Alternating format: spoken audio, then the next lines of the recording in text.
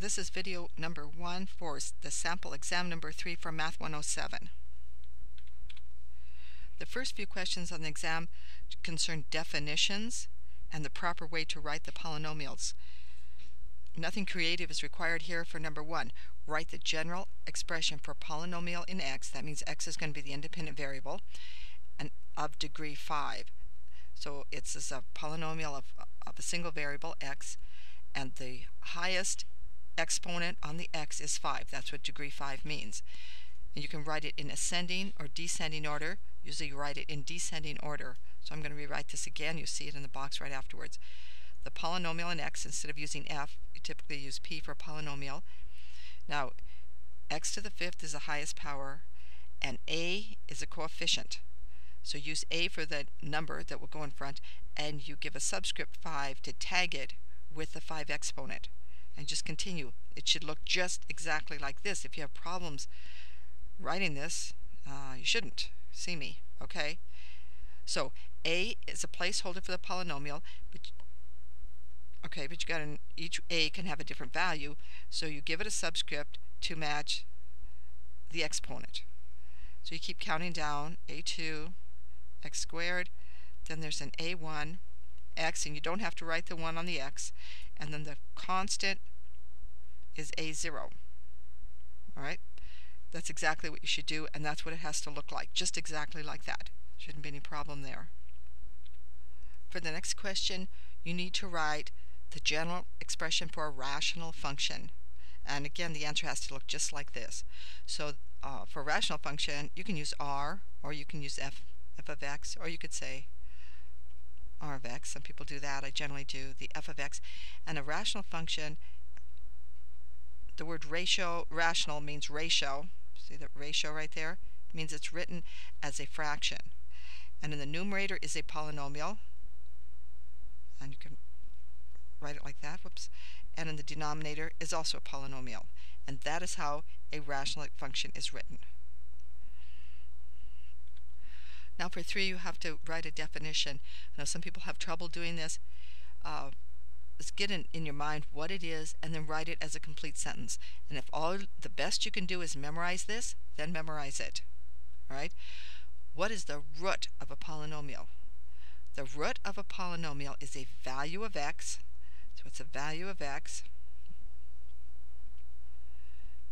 for which, or at which, the polynomial is 0, equals 0. So any x that when you put it into this expression here, if you had this was your expression, if you put that value of x in here and the answer was 0, that value of x would be called a root of the polynomial. For number 4, you need to know what the vertical asymptote of a rational function is. I used r of x there, but say here's your rational function. I'll use f of x. And it has a polynomial in the numerator, has a polynomial in the denominator. Okay, the vertical asymptote is a value of x, okay, for which the denominator, that is q of x, equals 0. At this value of x, the function is not defined. As x gets closer and closer to this vertical asymptote, the function approaches either plus infinity or minus infinity. In other words, it blows up. So that's your vertical asymptote. It is a value of x. It's a value of x for which the denominator, q of x, is 0. All right, I think you should be able to get all that. The next one, this horizontal asymptote, is a little harder to understand. The horizontal asymptote is the long-term behavior of the function. Say your function is the behavior of some stock price in some company, and if you know those, if you look at the graphs of stock prices, they look like they wiggle up and down all over the place. They look almost like sawtooths. But if you watch them over a long term, many of them just settle down, and that's what we're talking about.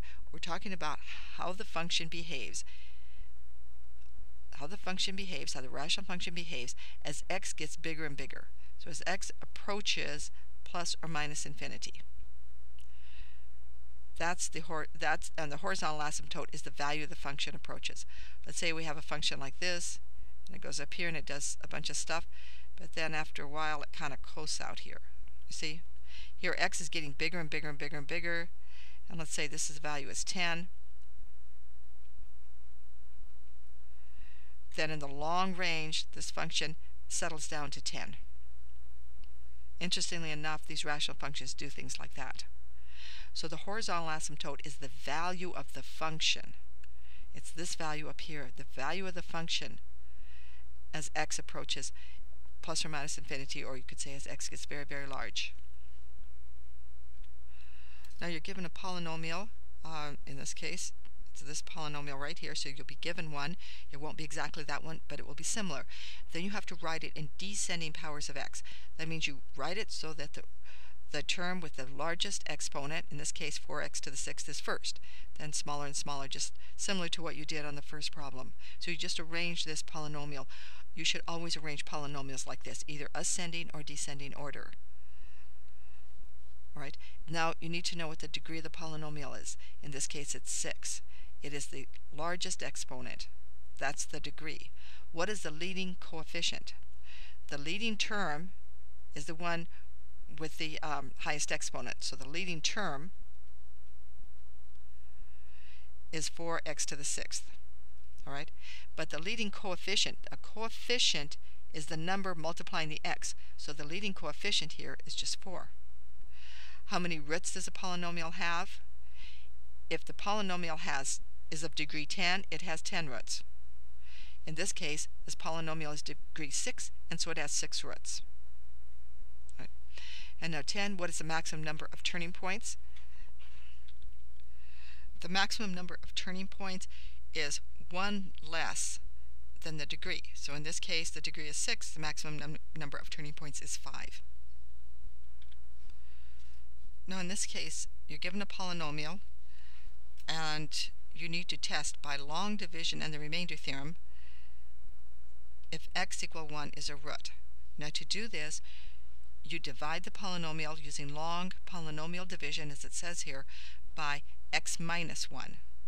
If this root was supposed to be -2, okay, here's what you divide by, x minus 1. Okay, if you want to test x equals, say, -5 to see if that's a root, you divide by x minus the -5, which would be x plus 5. So there's a little difference on sign there. But what we're going to do here is divide that polynomial. So what you have to know for this problem is you have to get this idea that when you test for a root, you divide by x minus the potential root.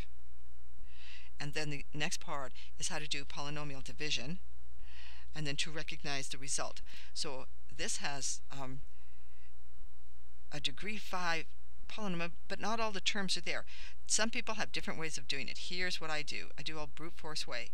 I go and write in zeros for everything I don't have. So I have every single term, x to the 5th, x to the 4th. Now I need x to the 3rd, but if I put a 0 there, it's going to work out better for me. Okay, 4x squared. And then we have 0 for the x and a -7. So now I have 5, 4, 3, 2, 1, of course, and the 0 term and the constant term. And that works out a lot better for me to keep things straight. Then I'm dividing by x minus 1. So here we go with long division. You look at the first term that you're dealing with here, 3x to the 5th, and you say, what would it take to turn x into 3x to the 5th? Well, multiplication by 3x to the 4th would do that. So you put that up here, but now you go to multiply, you multiply all of the terms. 3x to the 4th times x to the 5th is 3x to the 5th. That was my plan. I'm done. Good. Okay. Now I still have to go x to the 4th times -1, which is minus x to the 4th. See that? So that's the first step. Now I need to subtract. I have to subtract this entire line right here from the line above it. Right? Now you can go through and put different signs. Let me put them in different color. So this is really a minus, and this minus turns into a plus. However, if you mark up your pages with minus and plus, you can get into a mistake. It's much better just to leave the signs alone and remember what you're doing. Right, I can't erase that, so I've got to deal with it. Let's go back to blue. So 3x to the 5th minus 3x to the 5th is 0, and that was the plan. Now over here I have 0x to the 4th plus 1x to the 4th. That just gives me 1x to the 4th. Okay, because remember it was subtraction. And now I bring down this 0. Now you see why I put them there, so my columns line up. Now I go here again and I say, what would it take to turn this leading x into x to the 4th? Multiplication by x cubed. I'll put that up there. Then multiply everything. This becomes x to the 4th minus 1. I'll put the 1 there for kicks. X cubed. Okay. Again, I'm subtracting. X to the 4th minus x to the 4th is 0. Then 0 minus a negative 1 is the same as a positive 1. So I put x, that's an x, by the way. I don't know what happened there. Cubed. Bring down the next term, which is 4x squared. All right. What would it take to turn x into x cubed? Multiplication by x squared. So put that up there. Multiply, and I get x cubed minus 1x squared. Now I subtract. Leading terms go away. In this case, I have 4x squared minus a negative 1x squared. That becomes 5x squared. And now I bring down that 0x. And what would it take to turn x into 5x squared? That would be multiplication by 5x. So I have 5x squared minus 5x. Okay, subtracting, this leading term goes away, and then I have 0 minus a negative 5, which is 5x, minus 7. All right, I would have to multiply this by 5. So 5 times 5x, 5 times x gives me 5x. 5 times minus 1 gives me negative 5. Okay, 5x's go away, and I have minus 5 minus a negative 5, which is the same as plus, so I have minus 2. Right.